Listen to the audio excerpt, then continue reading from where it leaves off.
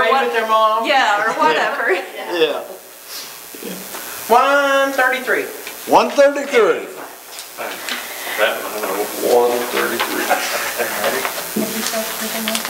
No, he said he knew that one. He didn't know the yes. I'm on their way. On their way. I got you covered. I got you.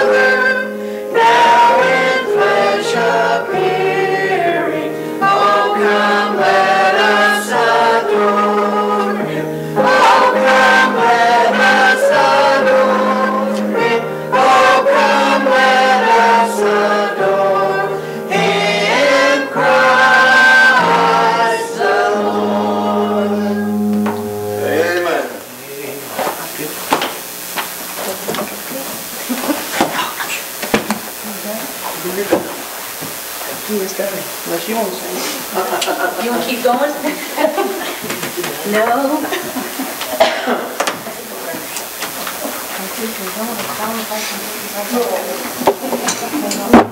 Somebody else got testimony on your heart they want to share with us?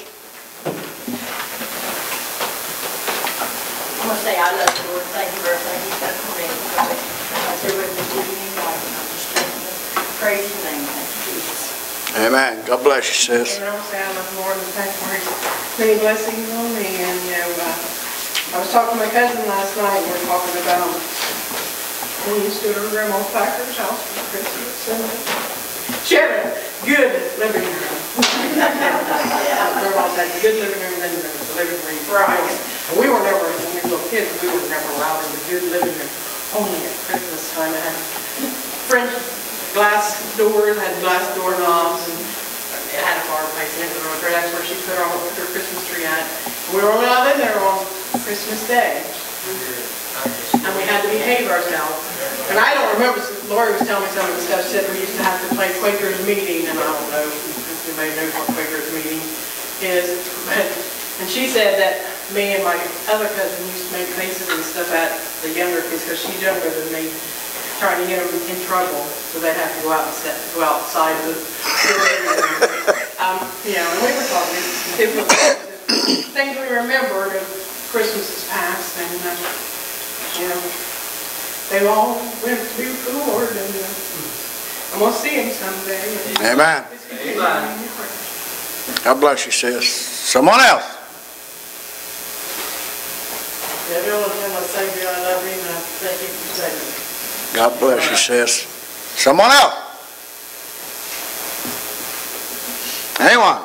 Man, it's just good to be back in church. Good to have you back. Problems with my legs and feet. So her shoes off and get on, so she seemed to come in a dress to pretend she wasn't her wife. But I just want to thank the Lord for, I left my house today at 2 o'clock, and my kids, thank God, are not capable of going anywhere by myself. And I went all the way to Walmart. And then I stopped at the grocery store, and I was there about 10 minutes.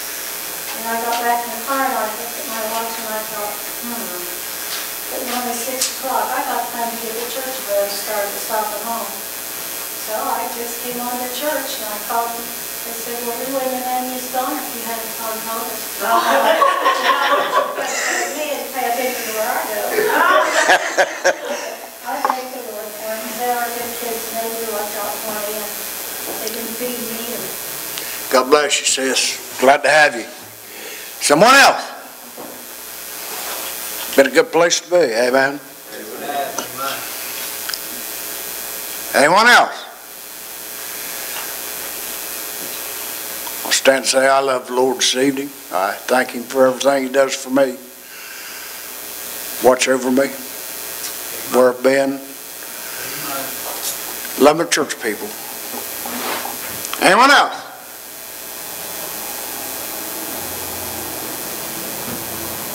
You ever had the Lord put something on your heart? Keep trying to push it away? Yeah. Want you to say something, and then you as a person might think you make somebody mad. I'm going to say something this evening. Be obedient, brother. You might get mad, but you still got to love me. Amen. You still got to love me. First of all, I went to see this person Sunday. Talked to him. Oh, I just love to be back out in God's house. I just love to be there, but I just ain't able. Just ain't able to get off this bed. He was seen somewhere else that following Monday, riding around the store all day. You know, now this is me. I think if you can go to the grocery store, or you can run downtown and go to the bank, you can be here in God's house. Amen? Amen. You know, I've always said, I've mentioned it here before, I'm a person watcher. Maybe I shouldn't be, but I watch people. I watch people's lives. We all do. Yep. And, you know, there's something out there. I ain't saying that. You ever look around though and see who's defended from it?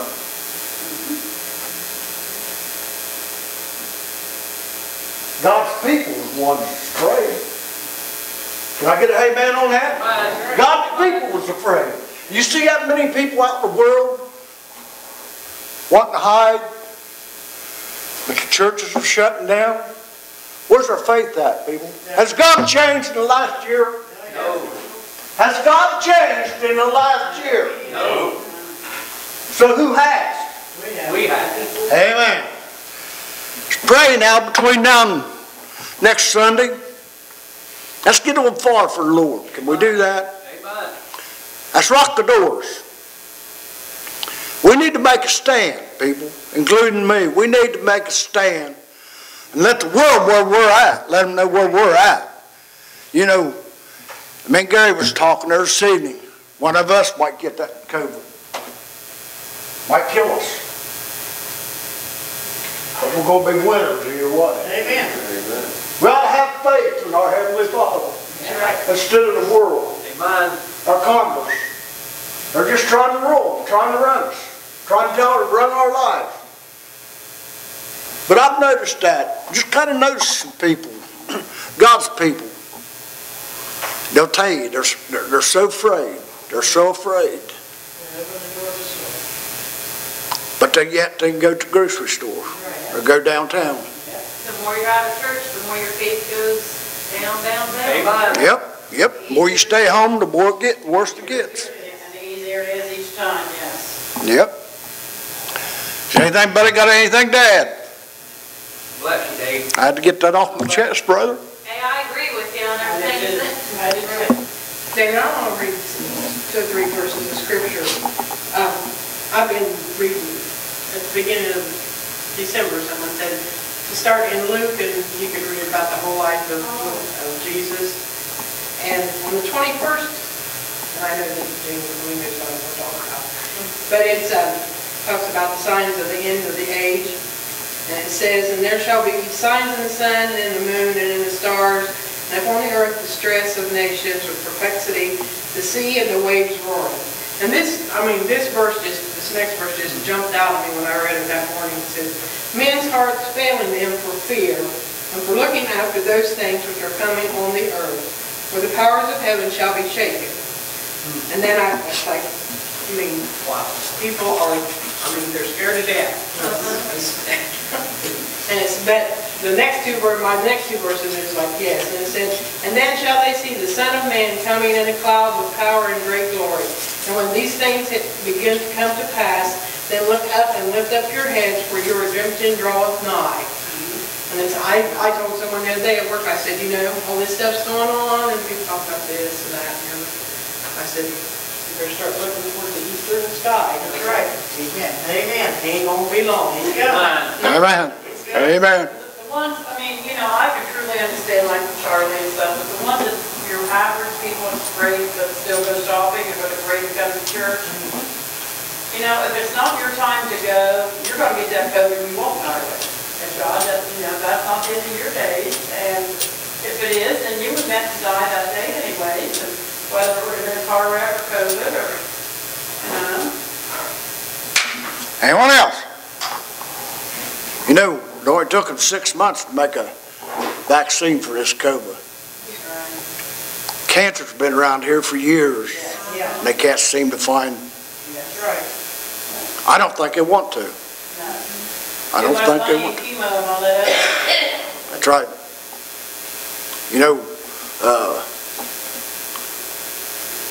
It don't kill you. There's complications from it. Just like this COVID-19, it don't kill you, but it's got complications. If you have a real bad heart or, or whatever. But if you get it, God's going to take care of you. Like I said there a minute ago, you're going to be a winner either way. One way or the other. One way or the other. Come on, brother. He's done preaching.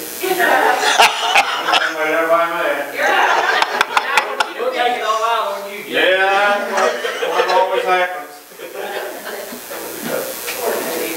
God, that long you got to teach one tonight.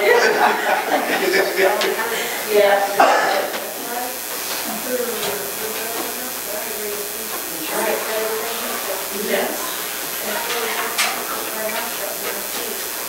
Sure did sound good to that. Piano tonight, Sissy. Yes, amen. Really good.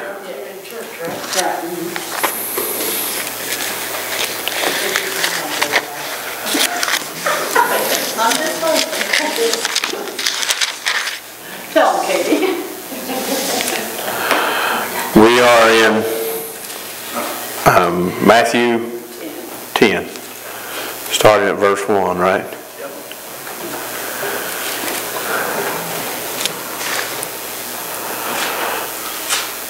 No donuts. And no donuts. That's terrible, isn't it? And when he had called, we got the donuts. They're just right here. When he had called unto him his 12 disciples, he gave them power against unclean spirits to cast them out, and to heal all manner of sickness and all manner of disease. Now, let me ask you a question, and you give me the answer. We know that God has no respect to persons, right? So did God have respect to persons by giving them this special power?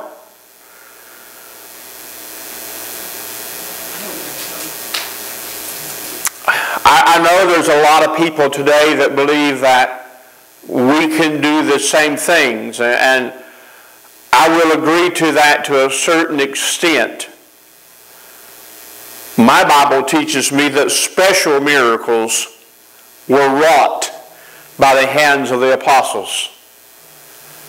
I believe this power that they have here was a temporary thing until they got on the day of Pentecost when the Holy Spirit indwelled them.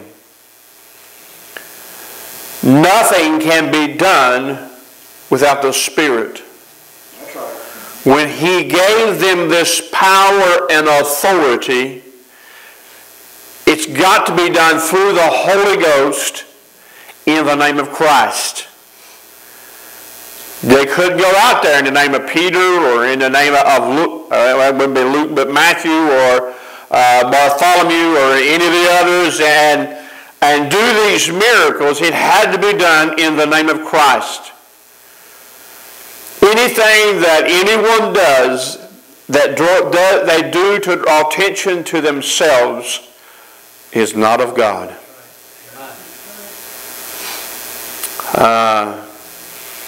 I don't know how many of these big faith healers on television have been busted with the new technology that's out now.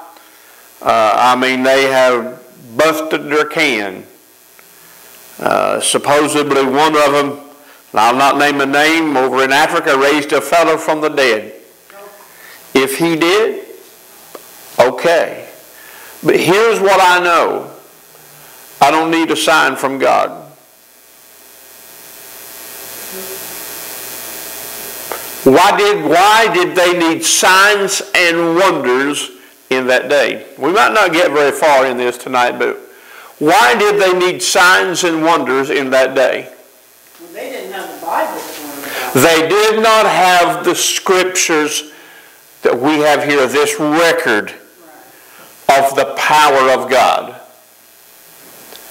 When we read this book, we are to read it in faith, to accept it in faith, to follow it in faith. That's eyesight.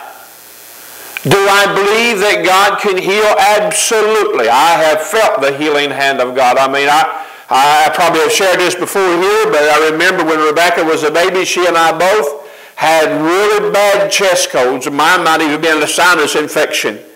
And neither one of us could breathe. And that Sunday morning in Sunday school, Brother Jackie Grimmett and the elders of Christian Free Will Baptist Church gathered around and anointed Rebecca and I.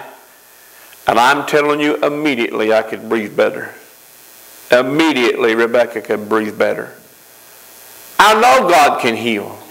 I mean, I've seen it. I mean, the testimonies. Sister Diane Hendrickson, I know she knows who I'm talking about, Bud's daughter. She had a tumor under her knee, under her kneecap. They scheduled surgery, and the doctor said, all right, now before we go in, we want to do one more scan to find out exactly where this thing's laying at. That way we can do the least amount of damage getting this tumor, because it was between her bones and her kneecap and causing her tremendous pain. When they did the scan, there was no tumor. Amen. Somewhere between Friday and Monday, long about Sunday, when we prayed over her and anointed her, her testimony was this. She said, when you guys, because she had us actually lay our hands on her knee as she sat on the altar. She had on pants. I want to clarify that, all right? and we laid hands on her. She said, I felt the fire of God in my knee. I know that God can heal. This was for two purposes. Number one, to draw glory to God. Number two, to increase the faith of these disciples. I mean, after all, we've been with Jesus for a while now, and he wants them to stand on their own 2 feet. Right? I mean, a baby doesn't come out of the womb walking. You got to carry it for a while, right? then it begins to roll over. And as it rolls and it rolls and it rolls, the next thing you know, it gets up on its knees and starts rocking. But it still doesn't start walking. You've got to encourage that child to walk. And that's what, and you know how we used to, with our kids, we would sit really with just about Rhonda and I's feet touching. She's against one a piece of furniture. I would be against the other one. We would stretch our arms out. And that little child only had to take like 2 steps to be in the arms of the other one, right? And it's that faith, knowing that he's there, or whomever is there, if you can make it. God's right there with them. God is right there with them. 2 parts, God. 2 parts of the Trinity. God the Son and God the Holy Spirit. And I want you to know, God the Holy Spirit is here now. God the Son is in this building now. Don't get mad at me. He's right here. In the beginning was the Word. The Word was with God, and the Word was God, and the same was in the beginning. That's John chapter 1, verse 1. And the Word was made flesh, and we beheld His glory. So He's always been. It wasn't that He was created on the day, come into this world, on the day that He was born there in Bethlehem. He's the one that created the world. So He gives these disciples this power. And now these are the names of the 12 apostles. Are these: the first, Simon, who is called Peter, Andrew his brother, James the son of Zebedee, and John his brother, Philip and Bartholomew, Thomas and Matthew the publican. Notice Matthew referred to himself here as the publican, right? Because this is Matthew's account of the gospel. James the son of Alphaeus, and Lebbaeus, whose name was Thaddeus, Simon the Canaanite, Judas Iscariot, who also betrayed him. Boy, wouldn't you hate to have that name mentioned after every time your name is mentioned in the Scriptures.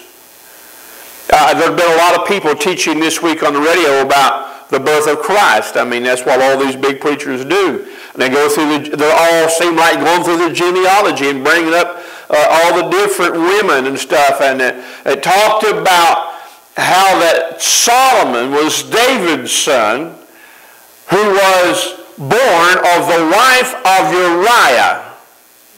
I thought, that's funny. Not David's wife, the wife of Uriah. All right.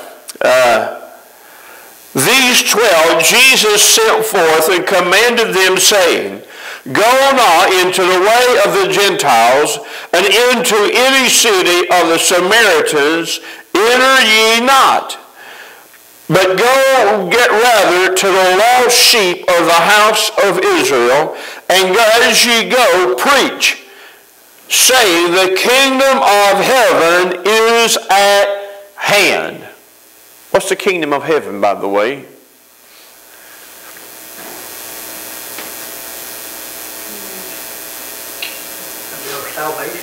Huh? There's 2 kingdoms that are mentioned here in the Scriptures. The kingdom of heaven and the kingdom of God. The kingdom of heaven is when heaven is ruling on earth. Christ the King is here. Right?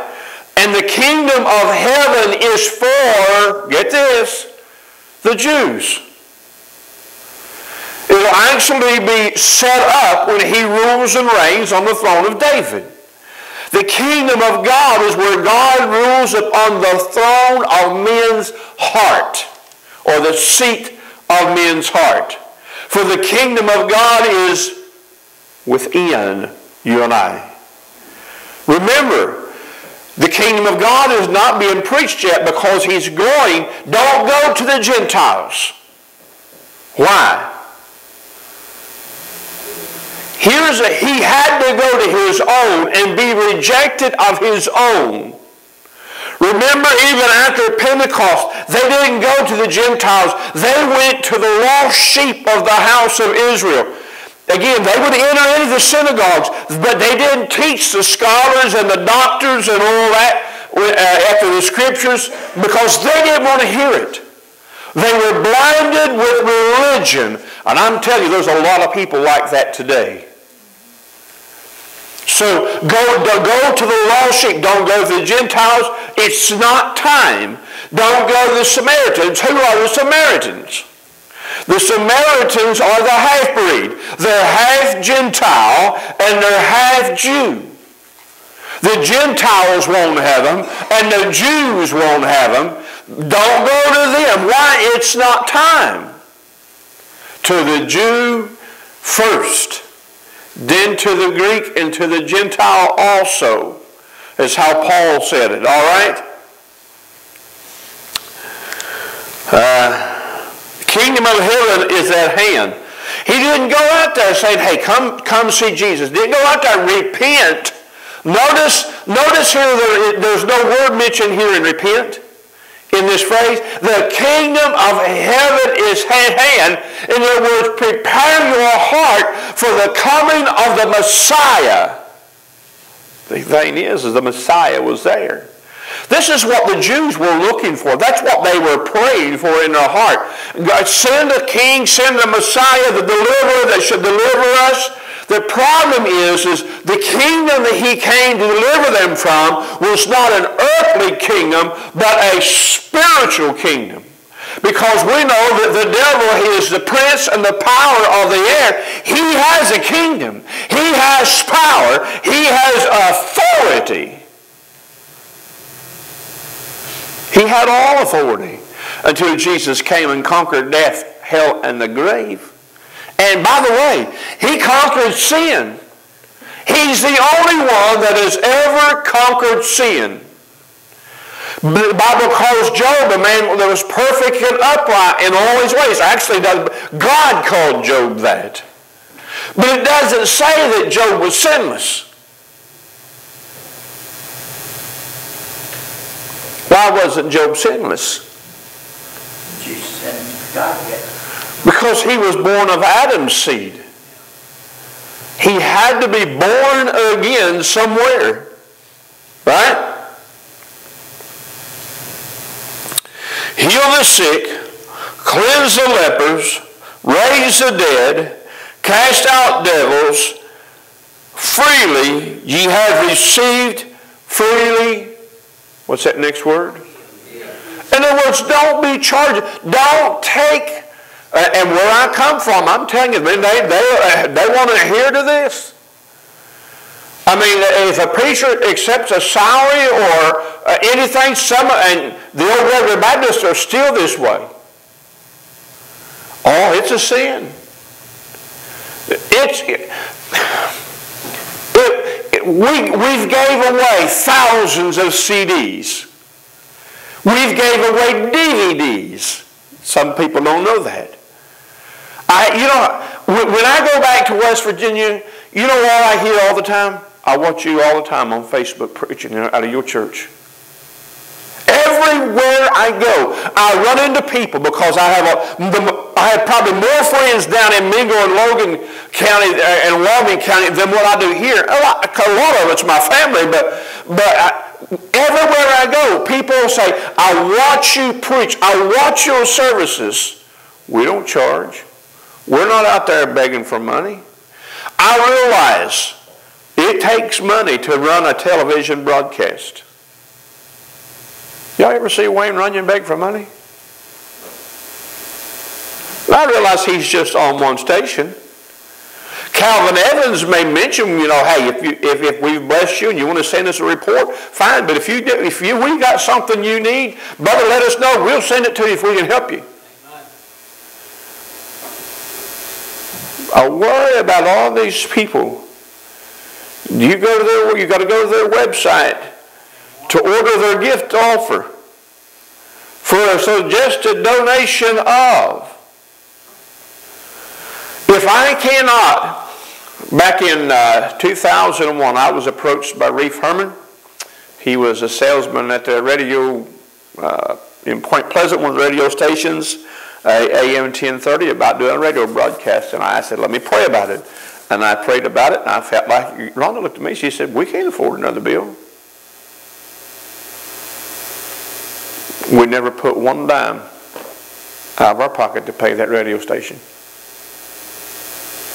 I never went around asking people for money. I never mentioned it on the air.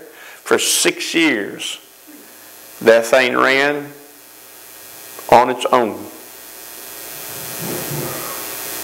When God opens a door for you, God will make a way. Amen. Now, I hope I don't feel like I preach on tithing a lot. I'm not saying I don't mention it, son. I kind of want to send some of these fellas and say, hey, I can't wait for you to get back to church because you're going to have that big check to write because you ain't been to church in the last year. I mean, I know you're saving your tithes, right? What are y'all laughing about? You don't think they are? Ain't gonna hold the breath. No, I ain't going to hold my breath, Gary. I thought they sent them on to the church. Yeah, dirty church. There's an individual that either Dave or myself won every week. That's our first concern, is take this to the church. Right, Dave? That's right. Second question is how is the church? How is the church? That's the kind of people we need. Amen? More of. More of. I'm not trying to bash anybody. Please don't think that I am. For the size of church that we have, this church does good financially. I've said that you realize this Sunday will make 8 years. I realize I've got to save up more money for the pie auction next year. That's all right, Maddie. I just outbid you. I'm taking her hands around her. Ain't gonna gag her, huh? Now you do know when you're weak, that's a bid too, right? You squirm your eye. I'll blindfold her for a little bit, take her hands down, tell her a little play. Best thing to do is leave Maddie at the house. All right, we got time for power. All right, but notice the freely give here. Notice he doesn't send them to the people that are well. Remember all along, he said the whole don't need a physician. They that are whole. When he talks about, again, people that are sick and afflicted and bound, the biggest problem in our society today is not COVID. The biggest problem in our society today is not cancer. The biggest problem in our society today is sin. Amen. If we can find a cure for sin, oh, wait a minute, we did. But why isn't the world better? We have the cure. Because they won't accept it. But I'm telling you, I've seen some of the meanest people in the world sit in a church pew every week. I mean, the hardest in the world to get along with. Ain't got a good word for nobody. Y'all been around any of them people? That's a big dose to take, brother. Huh? That's a big dose of medicine to take. They've been around forever.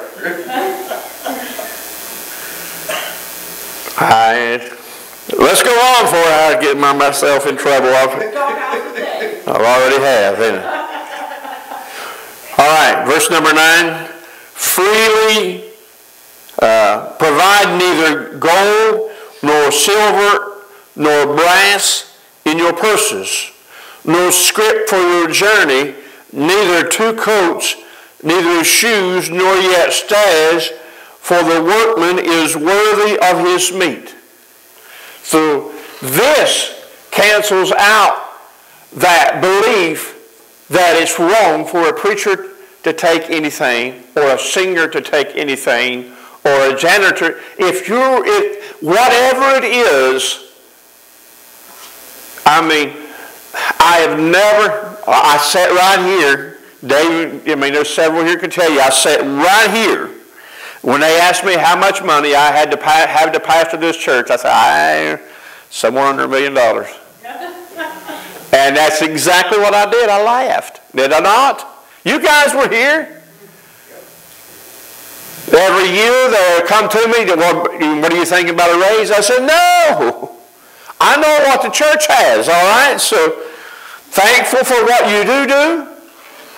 From the depths of our heart, we're thankful, but ain't about that pay. That was my words. I said, that's not why I'm here. You do what you want to do. I am here because I feel God has led me here. And we've saw some wonderful things in the last, again, almost 8 years.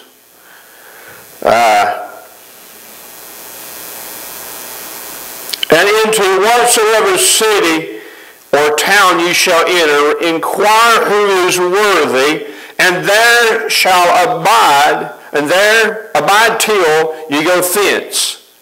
And when you are come into a house, salute it. And if the house be worthy, let your peace come upon it. But if not, be not worthy, let not your peace return unto you. And whatsoever shall ye receive of you, and whosoever shall not receive you, nor hear your words, when you depart out of that house or city, shake off the dust of your feet. For verily I say unto you, it shall be more tolerable for the land of Sodom and Gomorrah than the day of judgment than for that city. What happened to Sodom and Gomorrah? They were utterly destroyed, wasn't they? So if God rained fire and brimstone down upon them, and it's going to be easier for them, I can't imagine what this is going to happen. I realize, again, there have been houses that I have been told I'm not welcome. There have. There have been houses, I went to church members' houses, and I could hear them talking on the other side of the door. Knock, knock, knock, knock, knock, knock, knock, knock, knock, knock, knock, knock. And they not answer. And here, I mean, honestly, Dave, and everything get quiet in the house. Like we ain't home. Well, it's really bad when you're not welcome in a church. That's really heartbreaking. I've been there.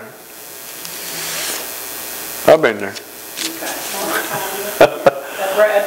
All right. So let's stop right there. At verse 15. We'll stop. We're at 16 next time. All right.